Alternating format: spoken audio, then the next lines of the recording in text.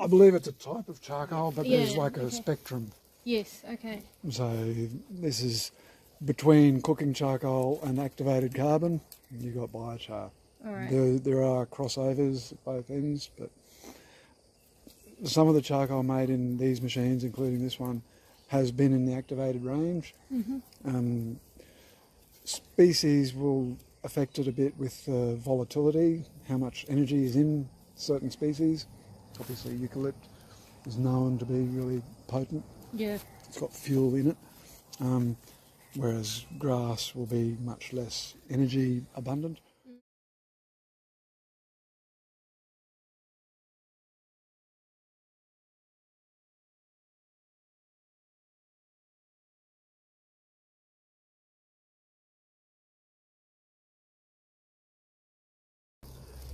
Yeah, if it's hot enough, you'll get into the activated carbon, and equally with this, you can adjust the temperature. So if you want to make cooking charcoal, you can turn it down, turn it off early, stop it at 350, 400 degrees, and you'll be able to have a longer lasting charcoal in the fire. Okay. Not that I aim for that, but No. Well, because then you burn off the yeah, carbon then you when haven't you're really gained. Yeah. Okay. There's no real net gain. It's neutral, but it's not net gain. Yeah. Whereas this is a gain if you put it in the ground or in the cement or in the bitumen. There's a lot being done in that, which I have no problem with. Yes, cement has a high carbon footprint, so let's try to reduce that. Use less of the nasties. This is a nice inert filler. Bitumen, instead of our roads costing $1 million a kilometre, it might cost $990,000 a kilometre. So it's just a nice little filler that doesn't hurt, and it brings down the carbon footprint of the product in the end. So yeah, I like to see it growing food personally, but that's a bit old-fashioned. Yeah. Tell me about yourself. What was your childhood like, and did you have a connection to nature when you were young? So you're asking me about my childhood and my affinity to nature? Yes. Like a lot of kids, I like to spend a lot of time outdoors. I was always fascinated by the little things, the little bugs, the beauty in a leaf or a shell. And yeah, I just always wanted to look after the environment. And I didn't like seeing it being exploited in a bad way, because I want my children to share the same things that I've grown up with. I want them to see the Great Barrier Reef. I want there to be ice on the poles for their grandchildren. And it's fairly obvious things that, unfortunately, time seems to be slipping away. I think they got to just over 0 degrees on the North Pole in the last month. Yeah. I noticed you joined the biochar industry several years ago. What were you doing prior to being Charmaster? Okay, so my previous life, I was a diesel fitter by trade, so it's just essentially a mechanic on big heavy machinery. So consequently, I've spent my life. I started in mining, I've done military, I've done high-speed commercial processing, worked in a few industries, but it always ends up going back to mining with a diesel fitter. And it was the skills that I had in diesel fitting made me confident to work with the steel, to work with machinery. I know my way around steel and nuts and bolts, so I knew that I had that as a skill set that I could work with. From a scientific background, it was a hands-on background, and I knew that to make charcoal there was going to be some steel work required, so I wasn't intimidated by that. I worked around a lot of big hot steel things in my history, so it seemed to work well for me from that background to being able to make technology. I've made $1 million mining equipment for various companies, but this was a way to do something with my skills for the betterment of the environment as opposed to its detriment. Yeah, absolutely. What was the catalyst that inspired you to get into biochar and its production? Yeah, so really it was for me flying to a mine and seeing the big holes. This is open cut coal mining I'm referring to. But just to see the scarring on what I knew was good farmland, I disagreed with that philosophically. So rather than being frustrated, I think I took it upon myself to come up with a solution and hope to make at least something better, to leave a positive legacy, to say that at least I tried. Yeah. So what have you been your enablers, inspirations, or barriers during this journey you've been on? Yeah, okay, that's a great question. Philosophical barriers, I guess. People saying it's not up to you to come up with the solutions. I've had that from good friends. It's not your problem to solve. Why are you wasting your time? You can't fix the problem on your own. The business model, selling the plans, it's a way now for me to, as one person, I can reach more people. So there's lots of persons out there, and more people who use these machines, the more carbon gets drawn down. So we're better off as a community working together to solve this. And what do those people say now, your friends say now at this point? Yeah, they've certainly stopped saying that it never worked. People are happy to hear that it's worked out well. It's not necessarily about my business, but for me, I feel good that it's more charcoal is being produced and put in the ground, more food's being produced, particularly in the developing nations that we direct to. There's a group in Africa who are talking about carbon offset zone. It's Given Spark Tuesday at the moment. Hello to everyone in Africa. Given Spark Tuesday. So the initiative that we're doing today is there are 100 kids planting 100 trees in a number of schools around in Africa. And so they're all planting trees, bit of biochar and a tree. So it's teaching the kids that their actions today can improve tomorrow's world, and storing down carbon. And it's encouraging youth to be active, and together, if they all do something, another 100 kids in another school do something, the world just helps to bring down the problem.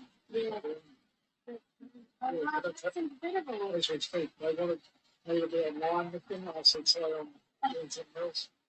And hello. Hello. Wow. Okay, so that's happening now. As we speak, there's kids out there in the trees. I bet you wish you were over here right now. Yeah, I do get told I would love to be there just to see what's going on. But,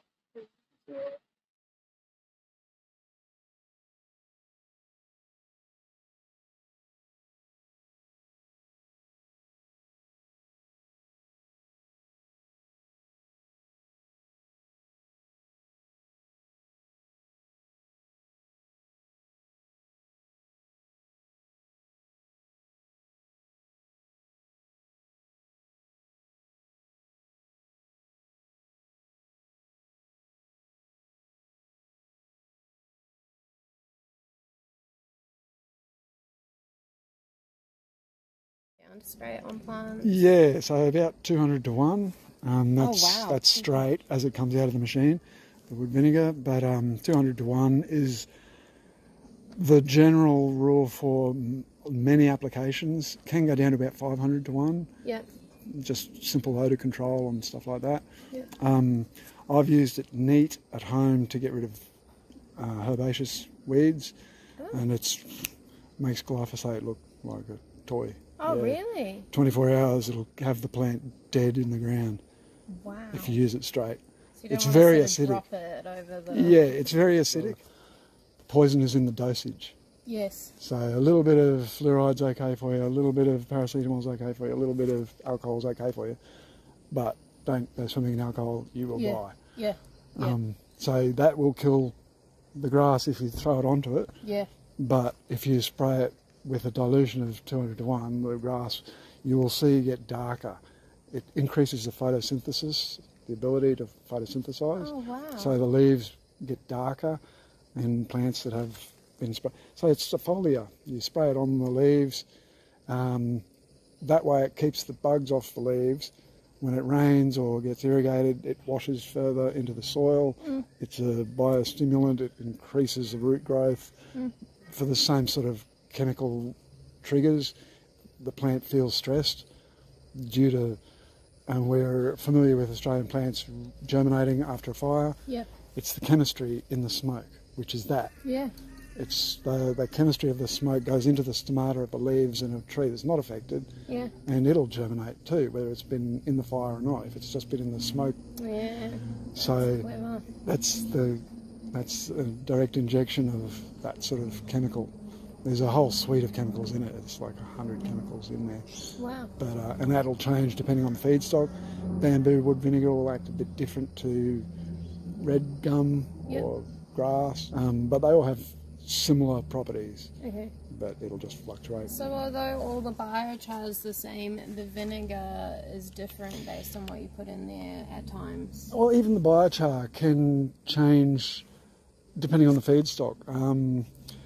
So with grassy things, you're not left with a lot of substance, No. and it will tend to break down to dust very easily. Where there's a school of thought that suggests that the hardwood biochar, because of its structure and it's going to be more long-lived, which means the effect lasts longer than fine papery stuff. So if leaves and things like that are disintegrating faster or not lasting as long, what happens to the carbon that was captured? If it's the size of a grain of sand to maybe 5 mil or something, it gives more population that safety, and they can populate and leave and come back and that sort of thing from that. Whereas if it's just a fragment of a home, nothing's going to move in. No, yeah. So it's just providing more homes in a chunk of biochar than if it's been ground to graphene. The carbon is technically still there, but it's not providing the home, which is a big part of what biochar can do. Yeah. Microbes. Yep. Yeah. Okay, perfect. Pyrolysis machine. I can just show you what a yield looks like over my shoulder. Roughly like that, which is pretty good. Good to see. And there's also that, a piece of toast Oh. in the leaf. But you can see every vein in the leaf, and just toast, an apple, the teacher. So it's just stuff that I've thrown into this machine just to see what it'll do. And it'll do this. It just And it's cooks biochar everything. now. That's biochar. That's It's the raw same biochar. as that. 100%. And the same with your jeans could go in there. They're cotton. It was a living product. Yeah. Everything goes in there. Yeah. And it is the exact same thing. As you can see, yeah. That's It's just crazy. Isn't amazing, isn't it? That you So can stick you're left toast in with there. what went in. It's just a carbon copy. There's nothing but carbon left. It's pretty amazing. And super fragile, of course. Yes. But yeah, that's what we do. Out of the kiln, 10% mixed in with that same rubbish soil. This one is the enriched or inoculated biochar. All three. All three. So 10% of that mixed through that same rubbish soil. This is something else. Stockholm method. It's like a structural soil. Okay. So it would be very beneficial in a streetscape, for example, where you've got limited, soil and you've got lots of roads and concrete paths and all that sort of thing. It's been eaten by possums. Oh, they liked it. Yeah. What a shame. So that one was doing quite well as well. But out of the three main ones that you can see the definite Standard soil? standard soil, 10% raw biochar, 10% enriched. Beautiful. And how long have they been growing? They've been going for about 4 or 5 months. Oh, now. wow. Yeah. So it's quite a difference. Yes. Yeah, very cool. Are you proud of yourself? I'm just doing what I can. I don't really aim for that. It's not about my pride. It's I want my kids to be proud of me, I guess. And they're at an age now where they're seeing what I'm doing and why. They've always grown up with me doing it, and they've helped me when they were little, helping me grind charcoal, learning about stuff. But it's only now that they're in their teens that they're really understanding the problems and understanding my motivation for doing what I do. So, yeah, I hope I'll make them proud of this. And are they now passionate about climate action? Yes, they're both in their own fields, their own ways. They're still finding themselves. My son's just finished grade 12. He's just on that path at the moment. But certainly we've both been helpful in my journey and coming along for the ride willingly. I've been hands dirty in biochar since they were little, which is great. And consequently, they also share the story with people when they're asked, and that all helps to educate people. It's really about educating people that there is another way, that there are alternatives to the status quo. That's right. Yeah. Wow. Thank you, Robert, for that. That's incredible. You are an inspiration to me. And I know you'll be humble about it, but, you know, it goes to show that people have been in the mines and things like that can think differently and take action, you know. And I think maybe even more so, like you see all the damage, I suppose, and you know, and I think that's pretty big, you know, eye-opener, isn't it? Yeah, absolutely. Well, Thanks for coming out. thank you.